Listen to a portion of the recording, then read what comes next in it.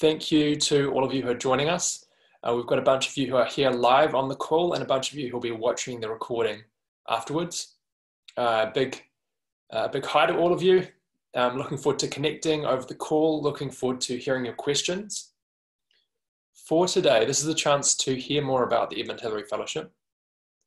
And we're recording this call will be shared with those all of those who have registered, including people who are on the call here right now. So for this call, what I suggest is two parts. First part is me covering off some of the basics about the Edmund Hillary Fellowship. And let's put aside around 15 or 20 minutes for that. And then the remainder of our time we can put aside for hearing your questions. So in terms of you asking your questions, you can do that at any point. The best way to do that is not in the chat window, which we started off for those who are here live. So not the chat window, but to add the Q&A. You should be able to see that on your menu.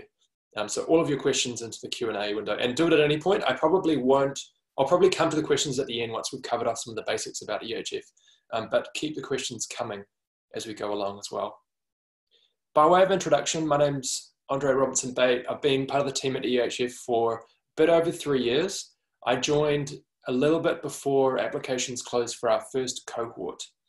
And it's been lots of fun and lots of energy and work, seeing the community grow over that time from an idea to now a community of over 250 people, and will be significantly larger than that once we've selected cohorts 7 and 8.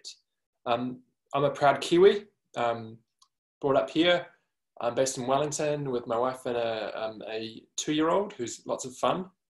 And I've got a background as an entrepreneur, and for me, part of my journey is trying to bring together the head and the heart. My head enjoys strategy and entrepreneurship and business, always been a geek in that direction for a long time, and background as an entrepreneur, and my heart is towards wanting to make a positive difference in the world. So for me, being able to connect with and contribute to the EHF community has been a real blessing.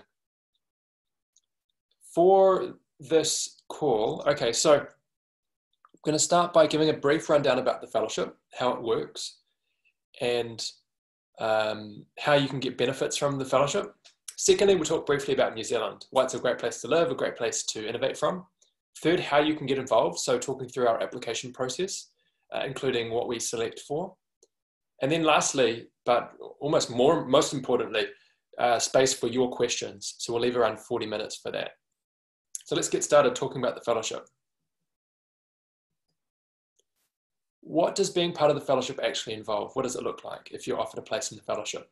And how do you get benefits from it? So and some of this stuff will be amended given the state of the world with COVID as well. In terms of, sorry, just go back.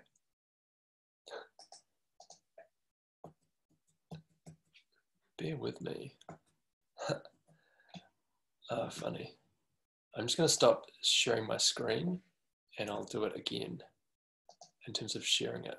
I clicked when I shouldn't have, and then I was not able to use the keyboard to move backwards. So I'll just do that again. Apologies, everyone. This is actually the first time that this has happened on one of these calls, just like this. Okay. So for those who are offered a place in the fellowship, you're welcome to New Zealand with your cohort. And that's a really important kind of like base level connection of building really strong relationships with others in your cohort. Every 6 months, there are gatherings. We bring together EHF fellows. Some of them are just for EHF fellows. Some of them might be for your cohort, and some of them are connected with the broader innovation ecosystem in New Zealand. We call those the New Frontiers Summits. There are also regional gatherings. So for example, in Wellington, there's a monthly dinner. Different parts of the country, different parts of the world, there are regional gatherings. Beyond face-to-face, and especially in this COVID world, there are ways of connecting people online. We have a bunch of different platforms, so you can find people working on similar topics, people who are in the same place geographically as you, and people in your cohort. So those are really important, and we're doubling down on our investments in those digital ways of connecting EHF fellows.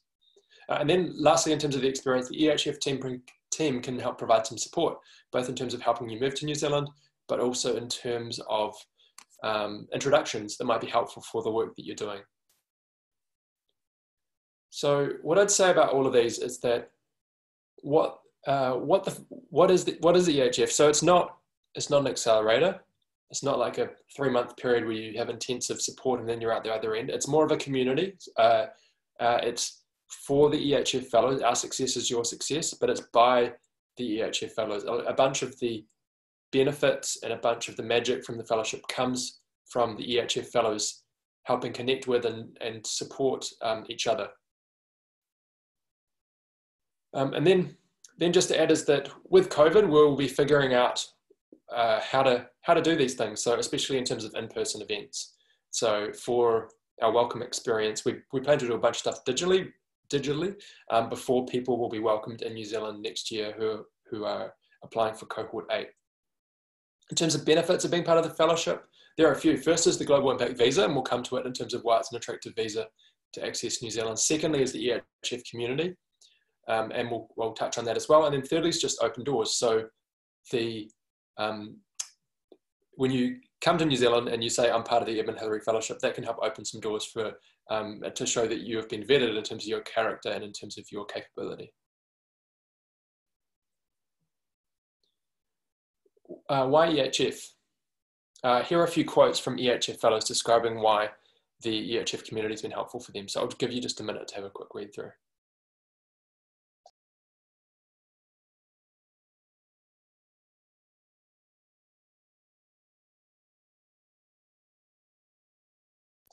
So as you can see, the benefits are both personal and professional. Personal in that you're helping getting moral support, accountability, and to raise your ambition for what you're doing. Because building a world-changing project or venture is really hard, so you need support from others to help you do that.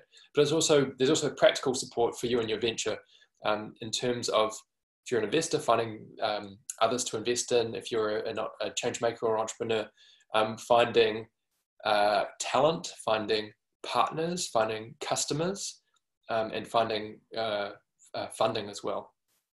So there's both practical support for your venture in terms of the EHF community, but also personal support as well. Here are some photos from when we welcome to cohort 5. Okay, we've talked a bit about the fellowship. So long story short, or by way of summary, so there are a bunch of events, both in New Zealand and different parts of the world regionally, as well as online ways of connecting folks. The magic comes from connecting with the EHF fellows, and what I'd say is distinctive about EHF is both New Zealand and the Global Impact Visa, and the caliber and capability of the people who are part of the fellowship as well. Next, let's talk about New Zealand. I'll go through this quickly. So first, the Global Impact Visa. It's an open and flexible visa. So you're able to work, you're able to study, you're able to invest, you're able to build new ventures. You can try something. If it doesn't work, you can pivot and do something different. Your visa is not at risk your Global Impact Visa is not at risk if you end up doing something different to what you thought you would when you first apply. It's flexible in terms of the amount of time you need to spend in New Zealand. There's no minimum number of days that you need to spend here. So it's designed for global citizens who need to travel. If you're accepted and you'd be able to access the Global Impact Visa, your family would be able to access family or partner visas. There's a pathway towards permanent residence. So the Global Impact Visa is a 3-year work visa. After 30 months on the Global Impact Visa, you can apply for permanent residence, which gives you can even vote at that point. It's full access to social services, including healthcare and education. It's pretty much everything minus a passport. And then as part of that, you'd need a letter of support from EHF. And for those who are offered a place in the fellowship, we'll give you a bunch of documents describing how that process works, so that you know what you need to do to get EHF support, and in a way that's designed to be predictable for you. So you can get points for doing lots of different things, such as building a venture or supporting Kiwi ventures, connecting the ecosystem here, influencing the ecosystem, or investing, as well as spending time in New Zealand and contributing to the EHF community's impact in New Zealand. So there's a bunch of different ways there, also doing things regionally. So there's a bunch of different ways that you can you can qualify to get EHF support towards permanent residence after 30 months. And to access Global Impact Visa, apply to EHF. So in terms of why New Zealand, great place to live. In terms of civil liberties, low on corruption, high on peace. Also a beautiful place, as you probably know. Lots of easy access to great outdoors, clean air. And a great place in terms of culture. So being a leader in lots of different areas, such as in Indigenous relationships, giving women the right to vote, and diversity, generosity, happiness, and creativity. So New Zealand's a great place to bring a family. It's a great place to take risks. It's a place that's both trusting, community connected, and low in corruption. So you can try things out. People are generally pretty open and willing to try new things out. And it has a government which is highly effective. It rates second in the world in terms of the most effective public service. And it can be proportional and reasonable in developing regulations, especially in new industries. In terms of scaling ventures, so New Zealand leads the world in terms of ease of doing business. The lack of corruption is another plus, both for a business, but also as a place where you want to live.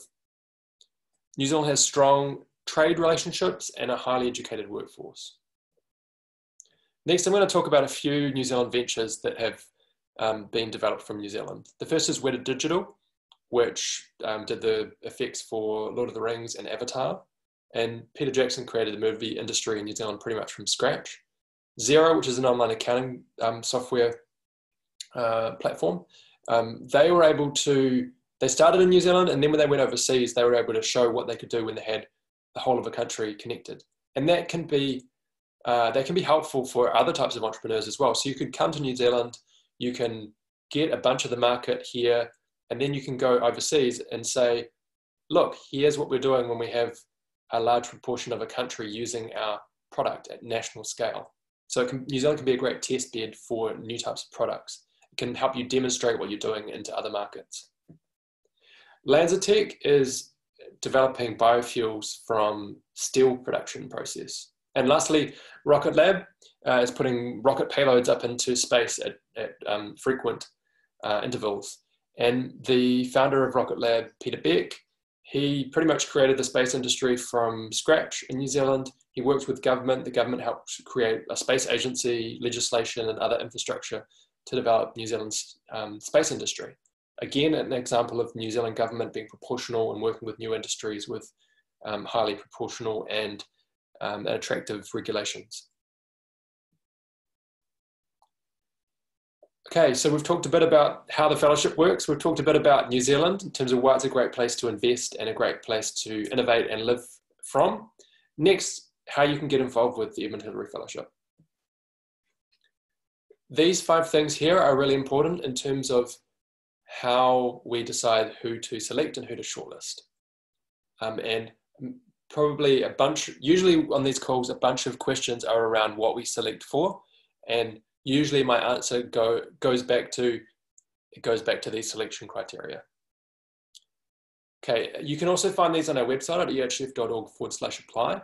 And on our apply page, you can see another document that's linked that has more details fleshing out these selection criteria along the lines of what I'm going to be covering now. So we select for people, not for projects, but we learn about the people from the projects that they work on. So for example, we learn how capable you are or what maybe you prioritize from the projects that you work on. But this is not a business plan competition applying to EHF. It's not just, does this venture look good? Because we want to back people. Like if we give you a visa and then you become a permanent resident in New Zealand, it's a long-term commitment that you could be making to New Zealand and that New Zealand is making to you. So your venture or your plans for your venture, they could come and go, but you are the person that we're backing over a long period of time. And there are 5 key things that we look for in terms of who we select. First is people who are focused on big problems. And ideally in a way that's innovative and scalable. And we recognize that not all problems, especially the important ones, are highly scalable. Second, we're after people who can deliver on their vision. So what we're looking for is evidence of exceptional talent, people who can achieve a lot with a little. There are different ways that we can see that. One easy way is if you've been involved with a high growth venture and you've played a key role in that. but there are other ways as well, through your voluntary work or your corporate work or your academics. There could be other ways that we can get a sense of your ability to get a lot done and your talent. We also select people across the spectrum in terms of experience level. I think every cohort that we've had, we've selected people who are new to entrepreneurship, but for whom we see evidence of being talented. So we've selected people in their teenage years, as well as people right into their 60s and 70s. Third, we're after people for whom it adds up, or it makes sense that you'd want to connect with New Zealand, both professionally and personally. And we can see that you could make a contribution here. So for that, we'd be looking at things like, and you don't necessarily need to have all of these, but we'd be looking at things like, again, the key question is, does it add up that you would meaningfully connect and contribute to New Zealand? So how we would look at that would be, have you spent time here? What other connections do you have here that would make sense from a personal and professional point of view? Have you done your research? Yeah, those are the main things. There are some people that spend part of their time in New Zealand and some people that move here full time. If you're going to move here full time, it makes it easier to connect. If you're going to be here part time, then you need to be doubly intentional about contributing and connecting to New Zealand. We have some people that maybe they're not ready to move straight away. Maybe they have a key commitment that will mean that they'll be only able to spend part of their time in New Zealand. So maybe they'll be able to spend more time a bit later on, or maybe they just spend part of their time here, but they find high leverage ways to connect and contribute.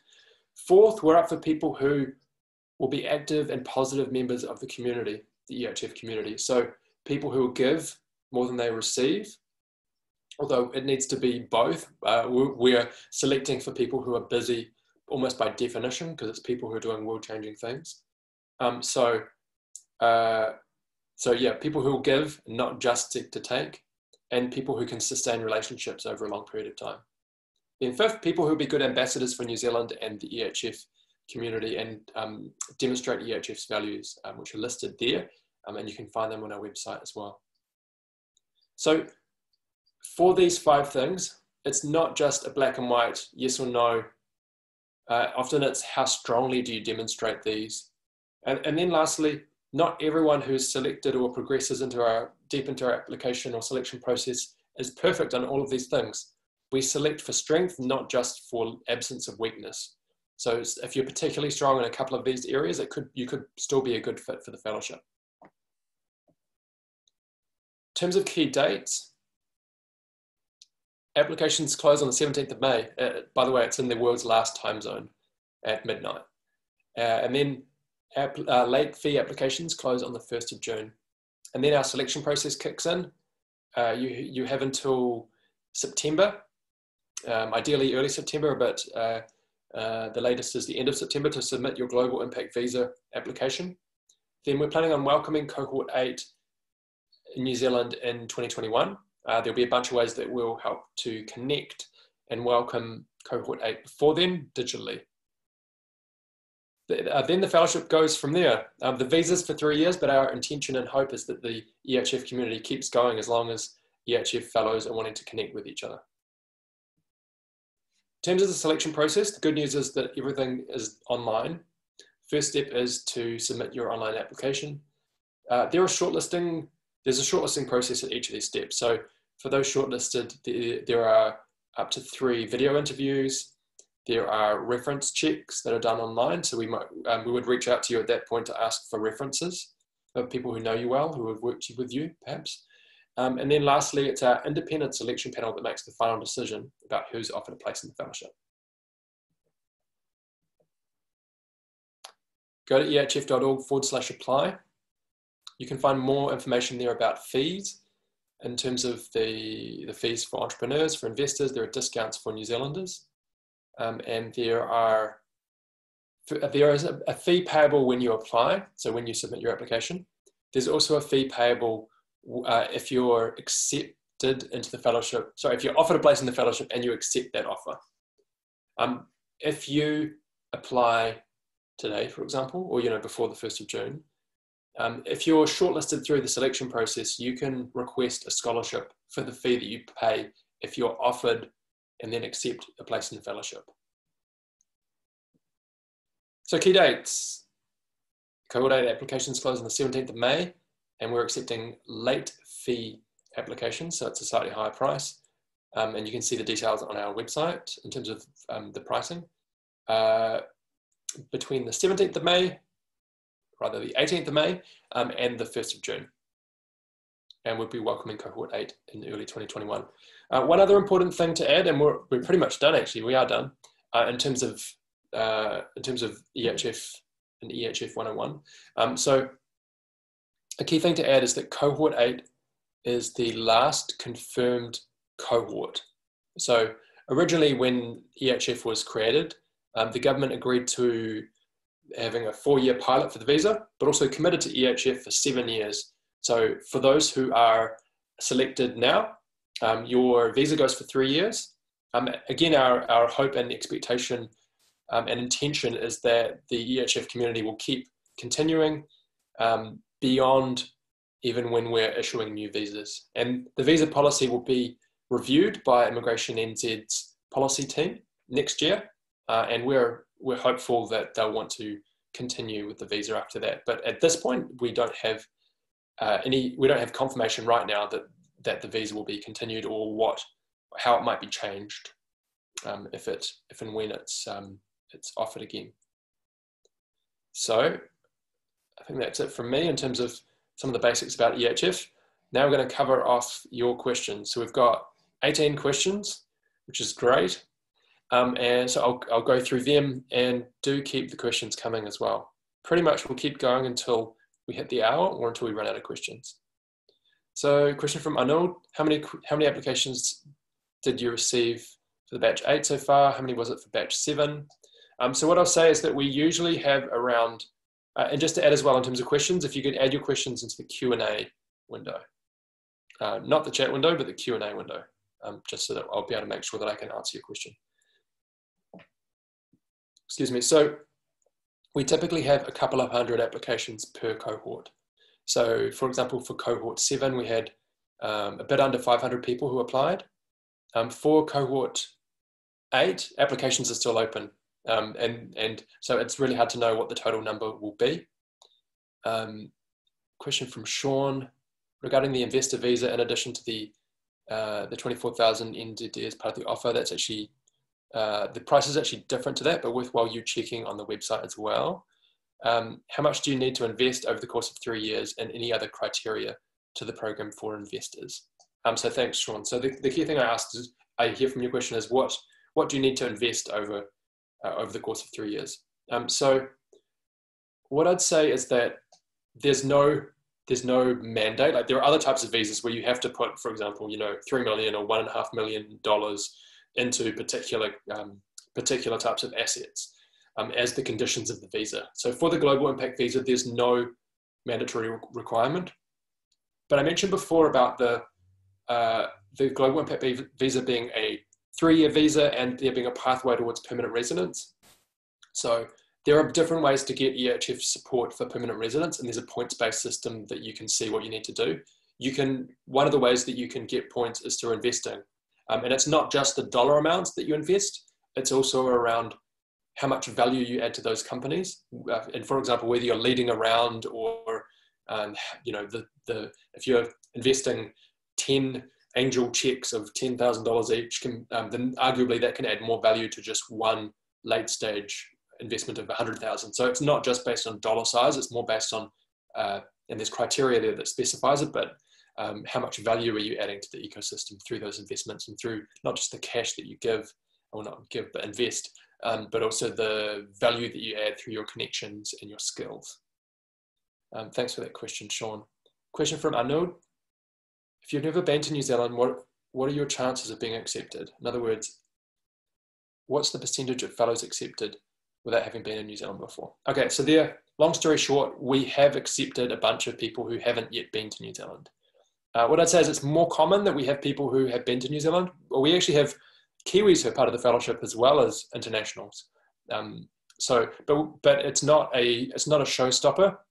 that if you have not yet been to New Zealand, the key question that we ask is, does it make sense? Again, does it make sense from a business point of view and a personal point of view? So you could have a bunch of reasons why it would make sense for you to connect with New Zealand. And there's a bunch of stuff you can do to show that you're serious about it without actually having spent time on the ground here. I mean, hey, all else equal, if you've spent a bunch of time here, that's a positive, but it's by no means mandatory. Question from Rebecca. We have one NZ founder and one non-NZ citizen in one team. What are the pros and cons of applying individually versus applying as a team? Does NZ have a preference? Okay, so I think there's a couple of parts to the question there. So with regards to whether it makes sense to apply individually or together as a team. So in terms of what we look at for teams, we look at the team members individually and say how strong do each of those individuals fit against our selection criteria, as well as saying, how do you work combined? How do your skills complement, for example? So for example, there have been a small number of cases where we've had a few people in a team apply, and there's been one person that's been a really strong fit and another person that's been less of a fit. So in that case, we have in a few cases, but not that many, we've said we've been able to differentiate and say we see a really strong fit with this person, but not with the other person. So I guess if you were to apply as a team, that lowers the risk that you would lose your chance, if you like, if there's one person that's particularly stronger. In terms of having an NZ founder and a non-NZ, so currently the way the pricing form works is there's a price for, there's not currently a price being shown for that mixture of international and Kiwi. So what I suggest you do is that you email applications@ehf.org, and they can help you figure out a way to find a price that makes sense, given that you have one paying the international price and one who's paying the New Zealand price. Another question from Anu. Can you share more about the path to residency? Okay, so I think I've mentioned it a bit, but what I'd say beyond what I've mentioned is that it's a really attractive pathway compared to other visa categories. So a bunch of other visa categories have a really strict set of criteria about what you need to do to get residence, permanent residence. So it might be, minimum amount of dollars you need to invest, or you need to create a business that creates strong outcomes. And so basically and often there are requirements for you to be in country for a certain number of days.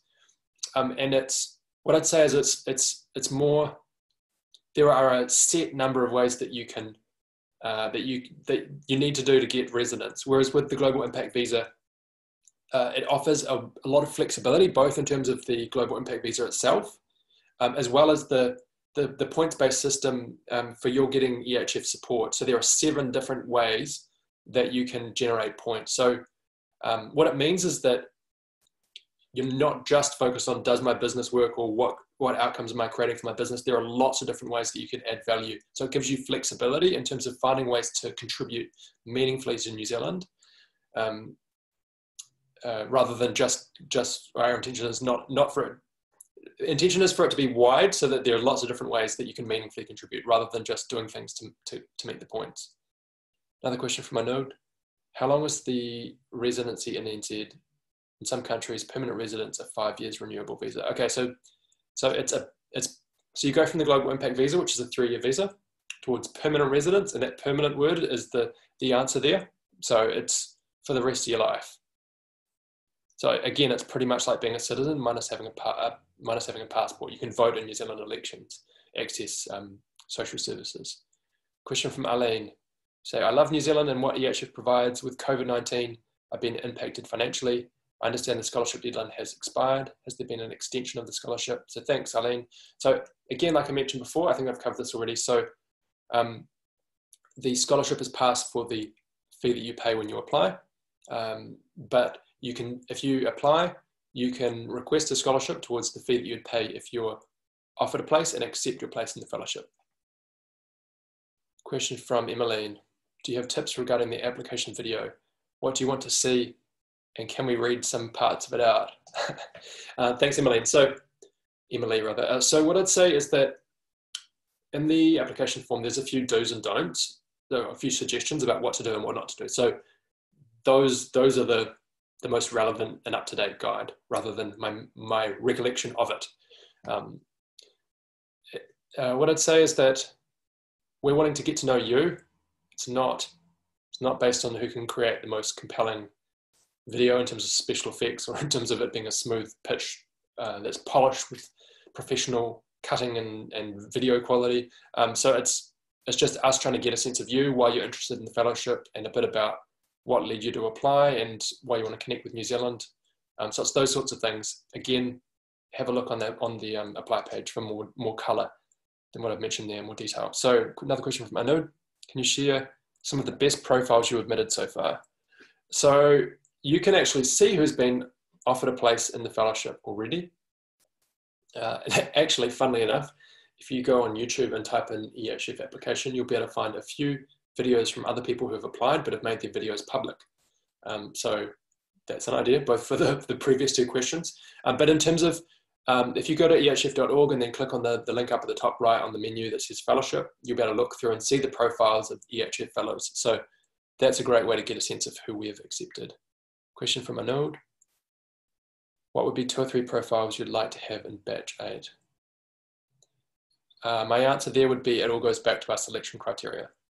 So if you're a strong fit on those, then that's what we're after. It's not that we have, so for example, we don't have, oh, this is a blockchain cohort, or this is our environment cohort, or this is our digital tech cohort.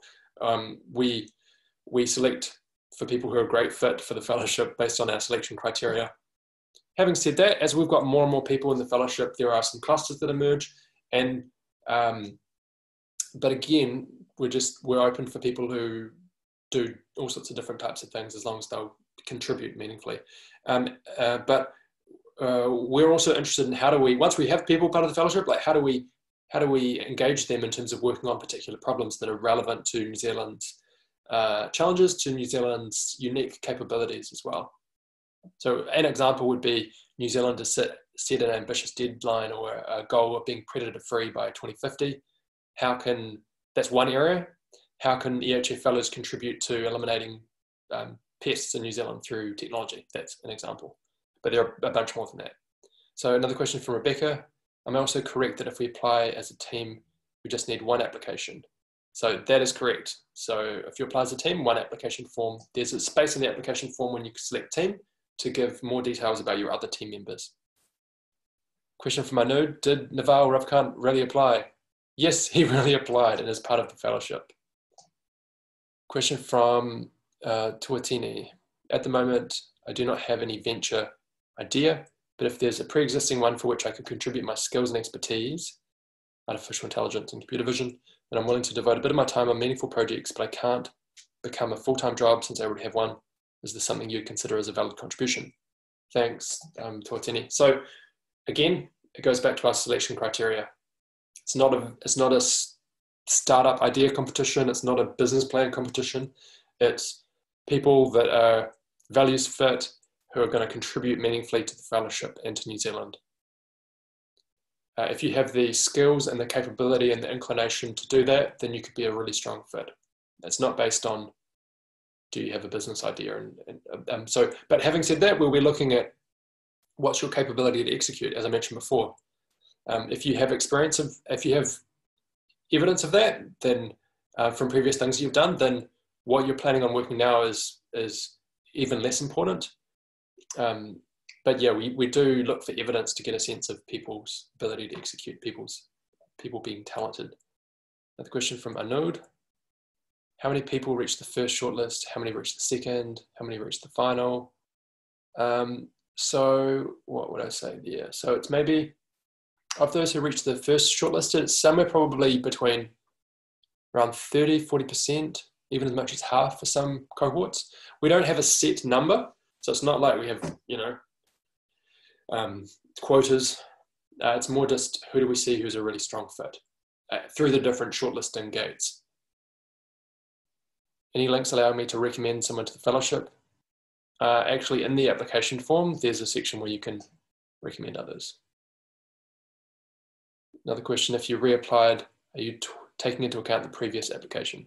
So we've had people who've applied multiple times and then been successful in the end.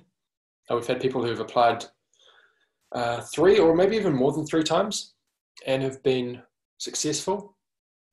So what I'd say is that our job is to, say if you've applied in the past and you apply again, our job is to be aware of our view when you applied, but also to have an open mind about what's changed. And for those who apply and request it, we give feedback. So there's space for you to get a sense of where you stood and maybe what things that you could do that could strengthen your fit with the fellowship as well. Question from Christopher.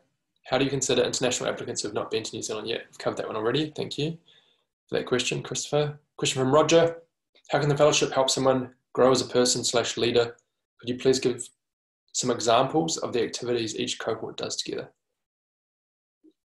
How could it help someone grow as a person or leader? So I guess my question back would be, actually, funnily enough, during the application process, we for those who are shortlisted interviews, we asked to hear people's journeys, people's stories. And often through that, you end up learning that in a person's life, often there are key people that are really influential. So to the extent that you build strong relationships as part of the fellowship, they can be really influential to you. There are different working groups on different topics. And so if you're wanting to take a leadership position in a particular field, you can build your network and build your skills in a particular area. Examples of activities that each cohort does together. So what I'd say is that the welcome experience when you first join is really important. It's an intensive period where you really quickly build trust with others who are part of your cohort. Beyond that, there are, for example, some cohorts. There are Zoom calls that are on a regular or semi-regular basis for you to reconnect, ways of connecting online as well. What I'd say is that over a period of time, like when you start, your relationship with your cohort is the foundational thing. Over time, you start building relationships with other EHF fellow members across different cohorts. So in some ways over time, you probably build friendships beyond your cohort and end up, in many cases, building strong connections across within your industry as well. So if you're a storyteller, you build strong connections with others and share ideas and projects. For example, question from Peter. If selected, how can we find other fellows with similar experiences or passions that we could work with? So we have online platforms that help people connect, different working groups in different subject areas. So that would be a really easy way to find people working on similar things. Or, similar place to you as well, if you're in the same city. Question from Christopher. If we want to come to New Zealand this fall prior to EHF Fellowship, what are the current government regulations regarding this? Will it cause problems of the EHF process if we apply for a short-term NZ visa? So I guess it depends if you mean the New Zealand fall or the Northern Hemisphere fall. I'm guessing you mean the Northern Hemisphere fall, which would be like September. So what I'd say is that there's a bunch of uncertainty just right now in terms of COVID-19. So currently the border is closed. So I would expect that would be open. There may be some quarantining at some point as well, just depending on where testing's at. So basically I just whacked my keyboard. Basically there's uncertainty right now in terms of the border. There are some people that maybe apply for there are some people that maybe are in the process of applying to EHF, but they come on a visitor visa, and that's okay. If you're accepted in the fellowship, there are people that know more about visas than I do and can help provide some sort of advice or support around people being on different visas at the same time, how that works, if you have a visitor visa and a global impact visa. Pardon me, a question from Raina. Is my EHF scholarship still available? Got an email that my scholarship had been successful and was given a scholarship price dated 25 March. Okay, so if you were offered a scholarship, there's the window for you to apply using that scholarship price for the fee you pay when you apply. That is now passed, but given that your scholarship application was successful, if you apply, you'll need to apply at the regular price. But if you're offered a place in the fellowship, you can get a significant, very substantial discount on that fee that you pay at that time. And the next question is, if yes, is the deadline of payment still on or before 1 June? Can you request an extension based on the economic situation? 3, my application is still for cohort 7 or 8. So if you applied for a scholarship for cohort 8, then you would apply for cohort 8. Basically, I'd say if you had applied for cohort 7 already, you would know that you'd applied, I expect. So I'm guessing that you would be applying for cohort 8. If you're still unsure, email applications@ehf.org. And then in terms of timing, so if you apply for cohort 8, you'd pay the fee payable when you submit your application. If you're offered a place in the fellowship, that would be sometime in August. So it would be in August that you'd pay your fee. We don't want money to be a barrier at that point. If there are reasons why you can't make all of that payment at once, then we can have a conversation to try and figure out what would be fair and what can help. Question from Tuatini: is there a guarantee that my partner could get a family visa? We're not married. If accepted into the program, considering you've been able to prove that you've been together for the past 5 years. Okay, so first thing I'd say is that I'm not an expert on partner visas, but it's more, from what I know, I'm pretty sure it's more based on your being together rather than whether you're married, or both. There's different pathways, would be my sense. But even better than my guess, informed guess, would be to go into the Immigration NZ website, just type in Immigration New Zealand partner visa, and then that'll give you their definitions. Question from Tuatini: what's the appropriate rate at which I should physically come to New Zealand if I get accepted? I'm a digital nomad, so I can come to New Zealand as needed. So again, there's no minimum requirement according to the Global Impact Visa. So you can, thanks from Sam. Sam, I think you're saying you need to duck out. Good to connect, Sam. Hope that was helpful. You'll better get the recording that will have more of the Q&A beyond here as well. So back to the question from Tuatini. So how much time you spend in New Zealand? It's up to you, is the short answer. So, I mean, we hope that people will contribute. If it's easier for you to contribute by spending more time here, then that's fantastic. But we have some EHF fellows contribute a lot whilst only being here for a number of weeks a year. But again, it requires intentionality. Question from Sanjeevan. Hello, what happens to the 24K paid at the second stage as an investor? Do we have any say on where it is applied, or is it the nature of the application expenses? Thanks, Sanjeevan. Apologies if I'm pronouncing your name incorrectly. So I'm not sure if I understand your question. You're asking, do you have any say over where it's applied?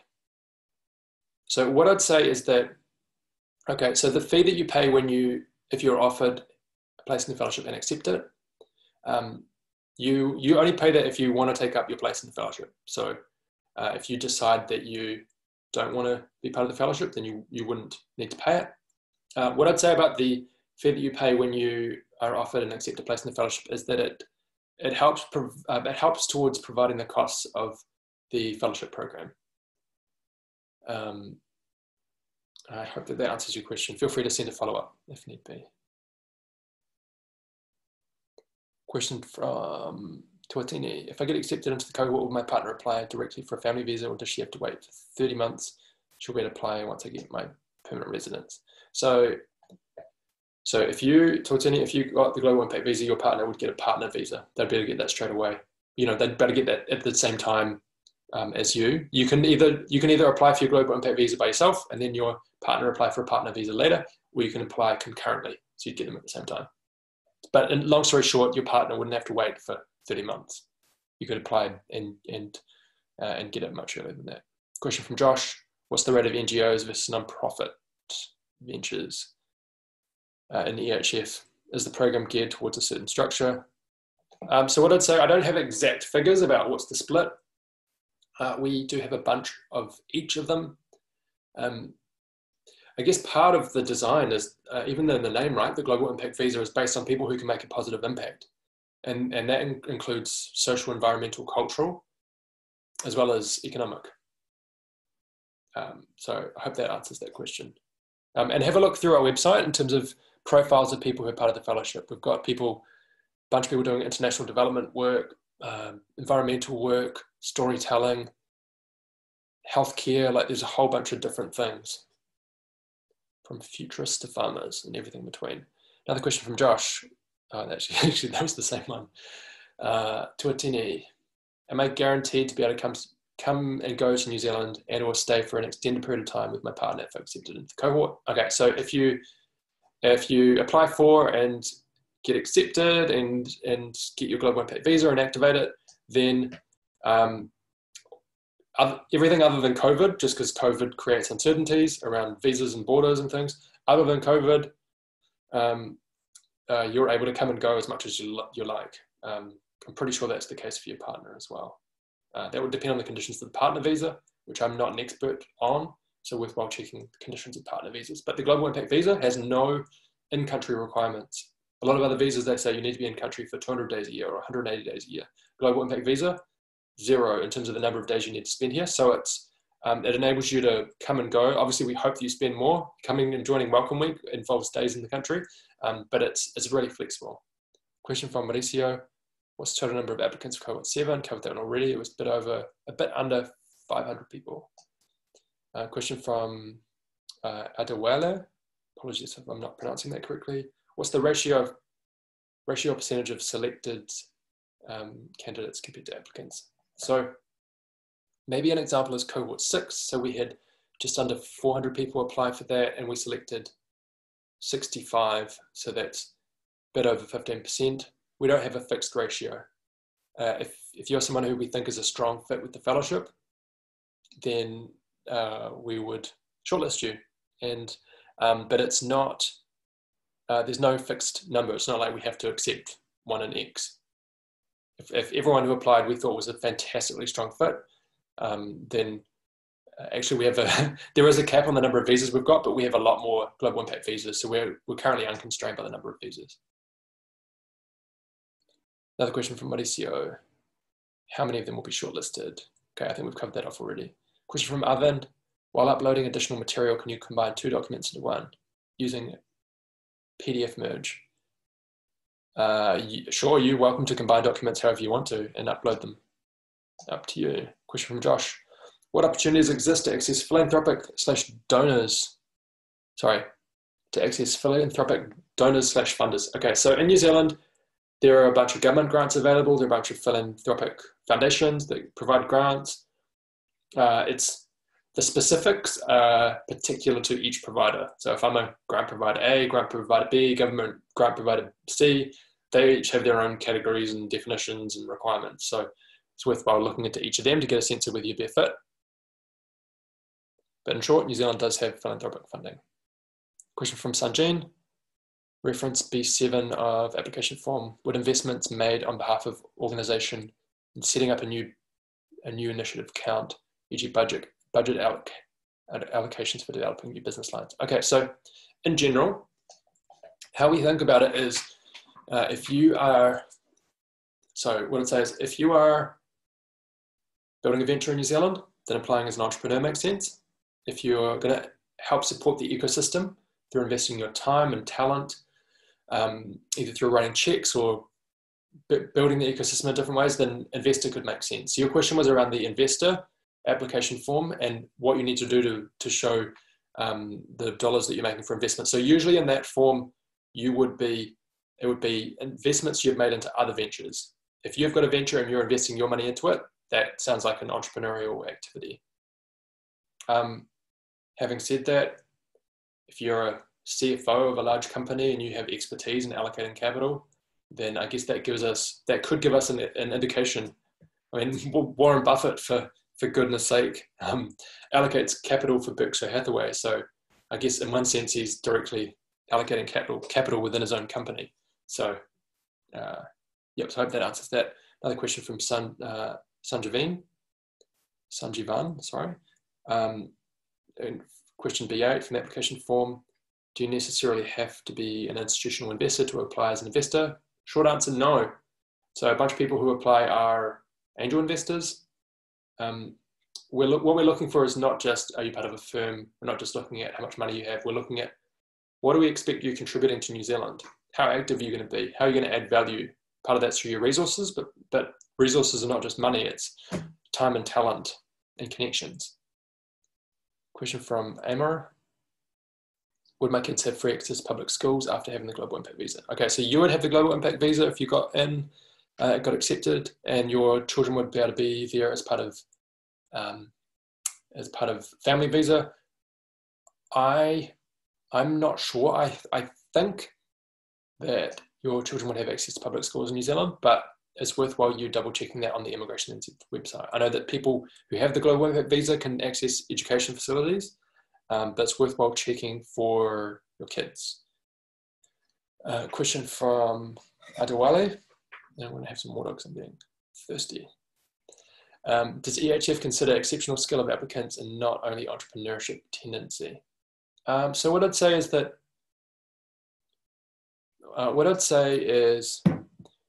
we're out for people who can make a meaningful contribution to New Zealand, to New Zealand's ecosystem, innovation ecosystem. So building a venture here is one, advising, supporting, connecting, influencing, investing in the ecosystem, those are other ways. Check out our apply page, and there's a link down the bottom of section 1 of the apply page, which is about selection criteria. It mentions those 5 things, which I've just rattled off really quickly then.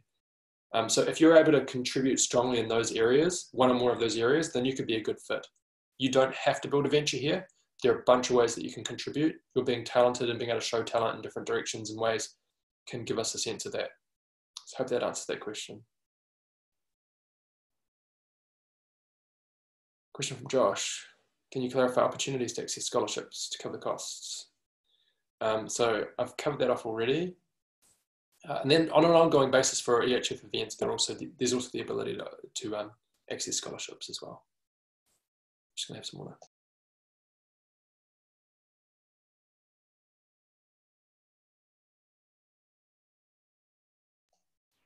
Thanks, Arnold. So your question is around the 7 ways to get points for residency. Okay, so just let me describe as well. So if you have the Global Impact Visa, then you apply for permanent residence. You need 3 things. There could be more than this, but here are the 3 main ones. Police check, medical check, and EHF's letter of support. EHF has a point system to figure out who it gives its letter of support to. And the 7 ways that you can contribute points to that. And again, if you're offered a place in the fellowship, you'll get sent documents with lots of details that will be able to specify it. So 1, building a venture. 2, supporting New Zealand ventures. So it could be, being a mentor or a board member or advisor. 3, connecting the ecosystem, so providing valuable introductions, for example, or connecting New Zealand institutions with international institutions. 4, influencing the ecosystem. That could be building new industries, or it could be, providing the foundation for new industries, or it could be helping contribute to New Zealand's policy environment. And the last one is investing. So investing capital, and so those are 5. And they fit with the 5 main ways that the government monitors, or rather evaluates, EHF. Then the other 2 are spending time in New Zealand, and lastly, contributing to New Zealand's regions. Question from Christopher. What do you look for in references in terms of number, who they'd be? What do you want references to demonstrate? Thanks, Christopher. So first thing to say is that you don't need to provide references when you first apply. They come down the line if you're shortlisted. But in that case, I think it's between 4 and 6, I think, that we ask for. And we give a bit more guidance at that point in terms of who we're after. But again, it goes back to our selection criteria. So we're asking questions that tries to unpack those 5 things to get a sense of your strength in those areas. Question from Marcos. In the payment part of the application form, if you select a team of 2, there's US $1,000 charge. Does this apply to both members? If yes, team member 2 do not pay. Okay, so for international entrepreneurs, up until close of play, midnight on the 17th of May, in the world's last time zone. So currently it's $500 per person. So if you apply with one, that's 500. If you apply with two, it's 1,000. If you apply with three, it's 1,500. So if you apply with three, let's just use two because you use that example. If you apply with two, it's 1,000 in total. You'd make one payment through a PayPal or MasterCard or whatever, credit card, whatever type of payment options are available. So you make one payment. So maybe if you have two people, maybe you make the payment and your friend, your co-applicant pays you to reimburse you for half of it. That's an example. Question from Josh. If one does not apply this round, it was not accepted, when do you anticipate the next cohort round, assuming the EHF continues after this cohort? So long story short is we don't know. We're expecting the policy will be reviewed next year, but it could be a while. It's out of our control directly. Even when it gets the green light, then it could be some time to ramp up in terms of attracting people and in terms of running through the application process. So it could be late 2021, could be later. It's hard to know. Question from Marcos. If we apply as a team, one application form for each or both. We've covered that already. Thanks, Marcos. So one per team. Question from Pablo. Do you have experience going through the health criteria with HIV diagnostic? This is a cause to rejection for the process to get a global impact visa. Thanks, Pablo. So what I'd say is do a Google search for Immigration New Zealand Global Impact Visa. And then on that, it lists the conditions of the visa, including health. And you'll be able to get, if you follow your nose, you'll be able to find their guidance documents that describe what health requirements they have. Question from Rodolfo. What's the time zone for application deadline? So it's the last time zone in the world. So I don't know if it's American Samoa or somewhere around there. So it's New Zealand's the first country in the world to have the new day. So it's on the slightly other side of the time zone. So somewhere in the middle of the Pacific, basically, Hawaii or a bit over. Anyway, there's a clock on the application form as well. And at the moment it will tell you how many days, but when you get close to the deadline, it will tell you how many hours. So that will give you the answer. Question from Christopher. How long are the later stage interviews and what is the interview format? So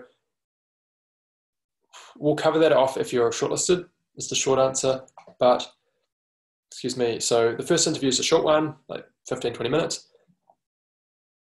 Excuse me. The second one is around 45 minutes to an hour. And the last one is around 20 minutes.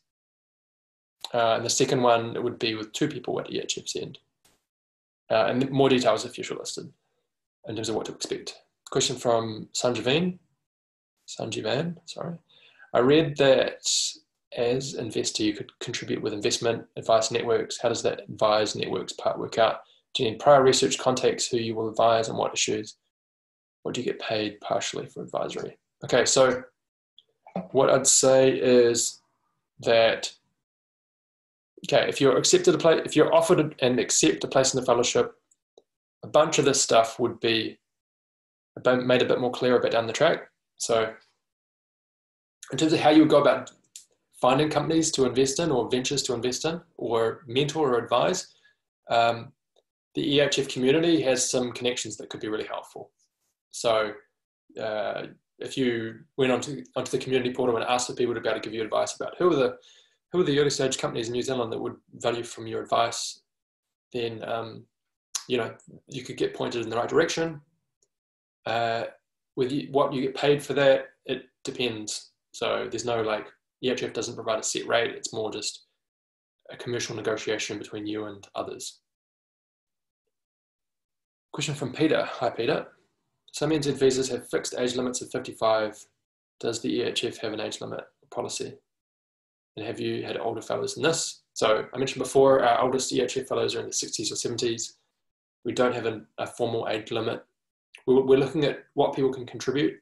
Now, if you're 115 and you're in your bed permanently, then that probably makes it harder to find. That could make it harder for you to find ways to contribute. That's just an edge case, a ridiculous edge case.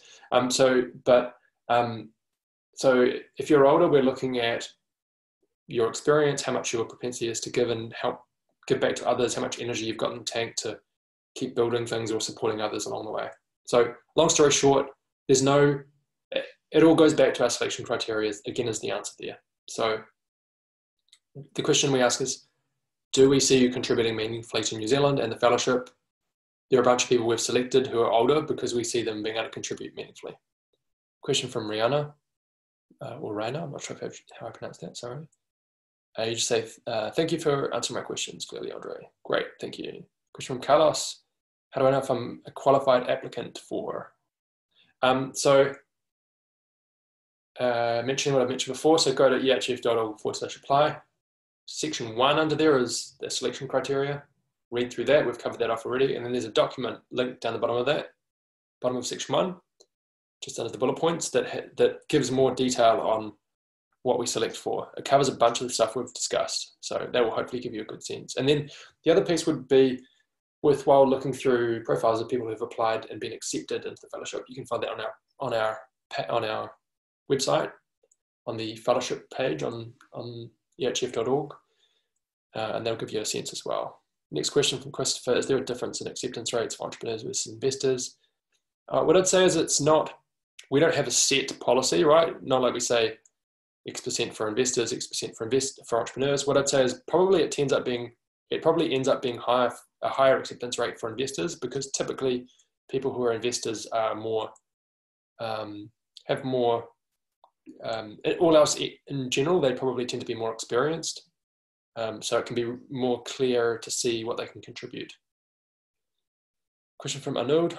EHF now has 261 fellows out of a quota of 400. Are you looking to have more than 60 fellows in the cohort 8? So thanks, Arnold. So EHF has north of 260 fellows, but a bunch of those are Kiwis, or maybe a few Australians, for example. So the number of global impact visas out of our total of 400 that we've allocated is, I think, a bit over 200. So we've got another bit under 200 left to go across 2 cohorts, cohort 7 and 8. So basically we're currently unconstrained, or it's not a binding constraint in terms of the number of visas that we have. We'll select people based on, again, those that we see as being a strong fit. That 400 number is not a target, but if we have a large number of people we see who are a great fit with the fellowship, then we'll select them. Question from Raina. What will happen if I pay the application fee and was not selected in the fellowship? Is the $500 US refundable? So the fee you pay when you apply to EHF, that's not refundable. A little about the rationale for that is that fee helps cover the costs of EHF attracting people to join, and also to help cover the costs of the selection process. Question from Sean. Can you purchase a home with this visa? Do you need to rent during the duration of the visa program? Thank you. Okay, so to purchase a property in New Zealand, you need to have a residence visa. The Global Impact Visa is a work visa. So my understanding, and I'm not an expert on the legislation here, but my understanding is that when you become a permanent resident, again, it's pretty much like being a citizen, you can purchase a property at that point. There are different ways to purchase property, but there are different processes. So for example, there's a thing with the Overseas Investment Office, and you need to show certain criteria in order to get permission for it. So I hope that answers it. So most people who join the fellowship rent during a period and then are in a position to buy property if they're offered permanent residence. So Vignesh, can someone with a startup idea apply for EHF, or should it be an established entity? I think we've covered this off already. So it goes back to our selection criteria. It's not a startup idea or a business plan competition. If you've been able to, so the question you're getting to there is your ability to deliver on your vision.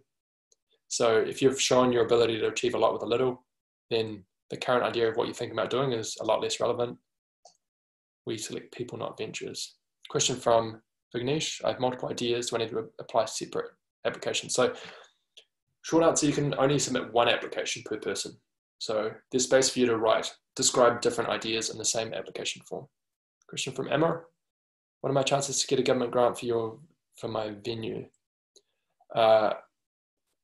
I can't answer that because I don't allocate government grants. But what I would say is worthwhile looking at, do research for government grants, and then see how what you're doing fits with the criteria.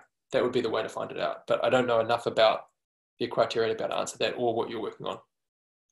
Question from Vignesh.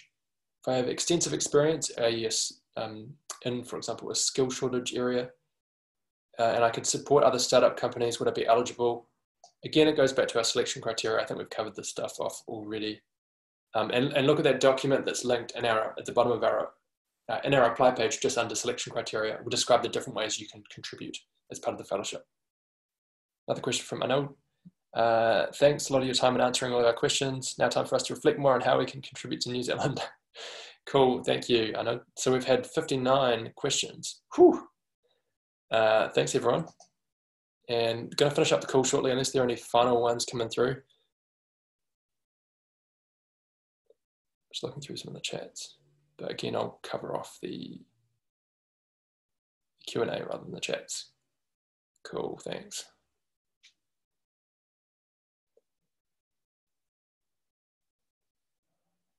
I think that's us, ladies and gentlemen. One last question from someone. Am I able to bring my parents to New Zealand? Can I still apply for any scholarship? I think we've covered that in terms of scholarships. Can you bring your parents to New Zealand? I'm not sure if you mean permanently or temporarily. If it's temporarily, then getting a visitor visa is usually pretty easy, unless you're coming from North Korea or certain countries. But if they wanted to permanently live here, then it's worthwhile you looking at the visa requirements given their circumstances. Great, thank you everyone. Thanks for all the questions. We had 60 questions, which is a pretty good effort if you ask me. So it's been great to connect with you. Great to hear your questions. Key dates, 17th of May for cohort 8 applications, the last confirmed cohort to EHF. And then from the 18th of May to the 1st of June, we're accepting late fee applications. From hearing this, if you think you're a good fit for the fellowship, if it sounds interesting for you, do more research. And if you think it's a good fit, encourage you to apply. And if so, look forward to learning more about you through the application process. Thanks everyone. Enjoy the rest of your day. Stay safe. Ka kite anō.